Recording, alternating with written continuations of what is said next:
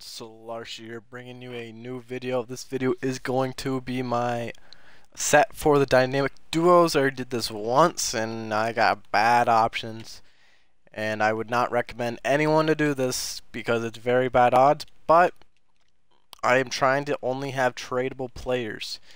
The smart move in this situation was save all the way up collectibles until I get like a tradable master item, but you know, I'm just trying to, try to improve the team real quick for champs.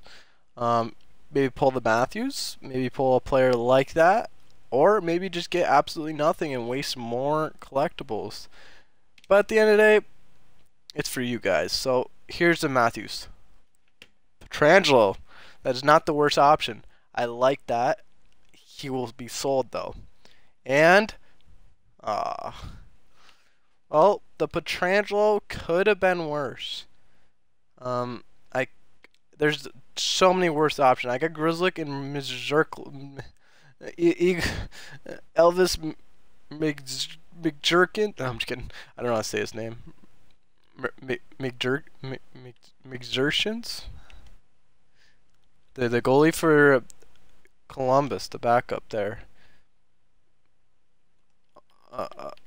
I can't speak English, so I don't know his name. But we'll tell you right now his name exactly. Oh, Elvis McZicklins.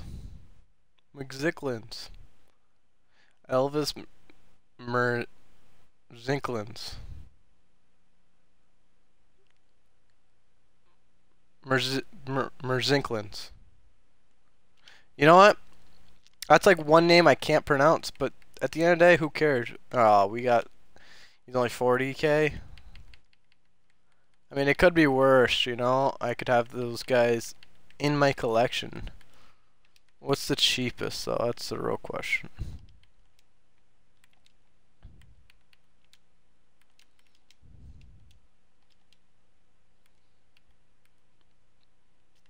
$44k.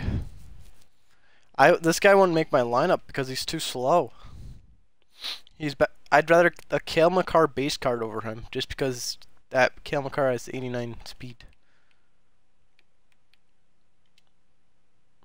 We're gonna sell this for 43k right off the bat, and then we'll see what happens with the rest of the team. But thank you guys for watching. Make sure you subscribe and like if you like videos like this and love error codes. Make sure if you got an error code, you have to subscribe.